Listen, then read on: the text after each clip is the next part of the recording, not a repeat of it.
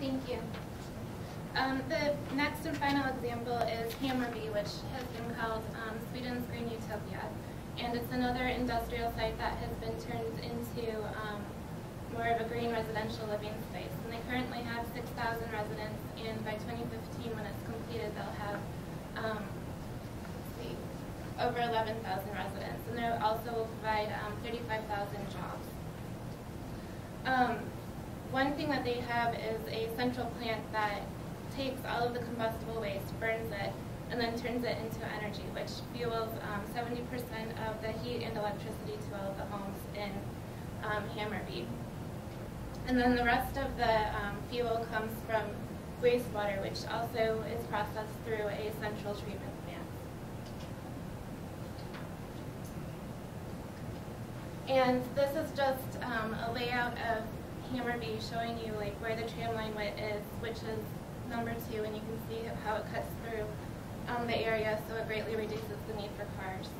And then it also points out different sections, like where the park is, where the schools are, and all of that. Just it's designed in a way that really facilitates green living for the residents. And so, what makes it possible for Swedes to integrate like green living throughout their daily lives, whereas like the U.S. we have to really think about it, and we have our little green guides and all of that.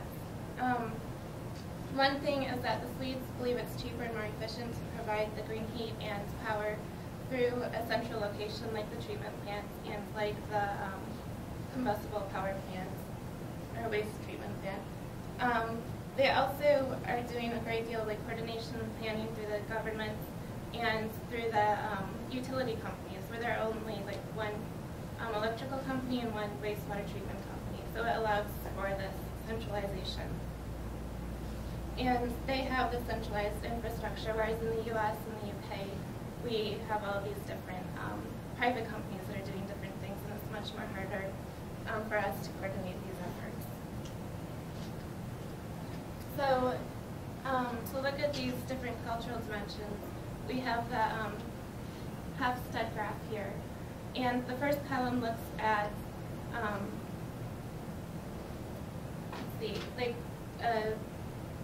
culture's acceptance of inequalities.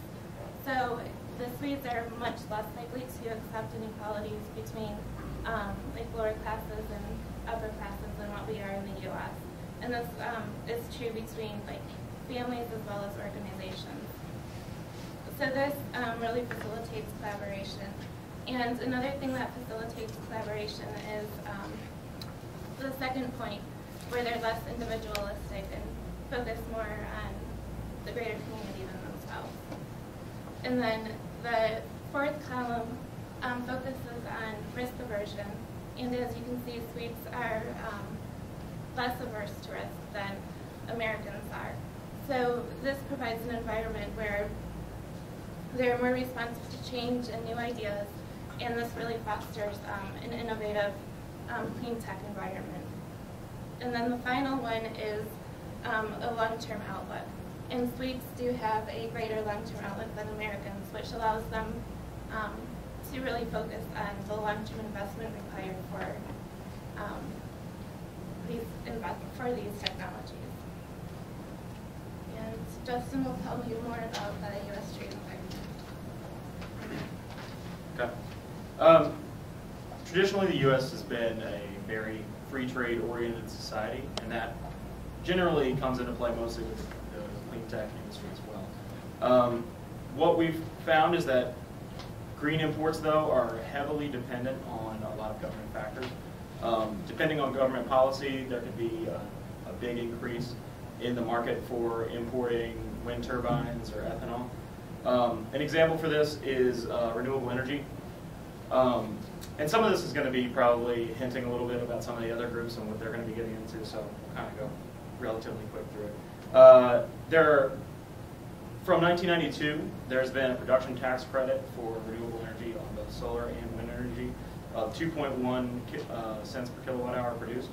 And that's led to some innovation, but we've seen a lot of increases in specifically wind farms, because that production tax credit has been able to roll over into a 30% investment tax credit that actually functions more like a grant when people invest in wind farms. The U.S. has a goal for renewable energy production of 25% by 2025, but there's no official renewable energy standard, and that's been viewed as kind of a hindrance to the development of a renewables market and the imports of renewables. Some policy things that have been proposed. 2007, there was a WTO proposed free trade agreement on green products, and I believe those green products were specified by the UN, I think. But it ended up being vetoed by developing countries because of perceived opportunities for abuse of the system. Also because it didn't include ethanol in the free trade agreement, and so Brazil had a vested interest in seeing it fail. We found this example, there's a bilateral agreement on alternative energy cooperation signed by the U.S. and Sweden, and that's actually just a research cooperation between U.S. universities and Swedish universities where they share this information on biofuels and transportation. The two big import tariffs that we found on green tech is the ethanol, 54 cents per gallon import tariff, and that's had a big effect on the ethanol market here in the United States. It's been said that this is one of the major factors driving the U.S. ethanol industry. Otherwise, we would probably be importing all of our ethanol from Brazil, which makes it much cheaper. It's expected to lapse, or it's set to lapse, I believe, in July right now. But we read an article just yesterday about how they're fighting to extend this to continue to develop the ethanol market in the United States.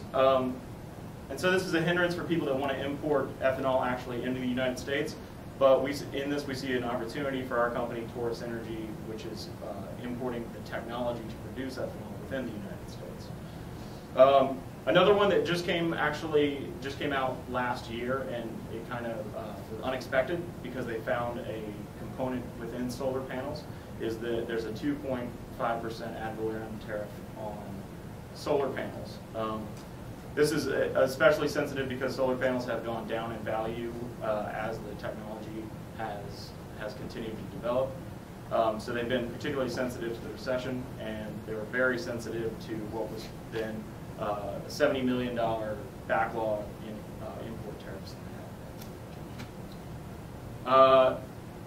they had. As we said, federal incentives really drive the market for imports in the United States. The tax credits we talked about for wind. There's a federal loan guarantee program for renewable development where the federal government will guarantee 50% of the cost of a new venture. There's also ethanol production tax credits, which is 45 cents a gallon made within the United States. So as you see, it's the government is heavily involved with ethanol production. And then we have two kinds of bonds. We have CREBs, tax-exempt clean renewable energy bonds, and energy conservation bonds. And basically these are offered by state and local governments or energy cooperatives, that kind of thing, to fund their renewable projects. Debated policy that could end up having a big effect on importing green tech into the United States. One is feed-in tariffs for renewable energy, which is basically a tax on other forms of energy to pay for renewables. Obviously, that would have a big effect on the demand for the infrastructure. A federal renewable energy standard, as we spoke of, but many states have one of their own, but the United States as a whole does not have one. We do have the goal, but no hard set standard in place. Obviously, if cap and trade ever made it through, it would dramatically increase the market for importing renewable energy. And I think that concludes our presentation today. Thank you.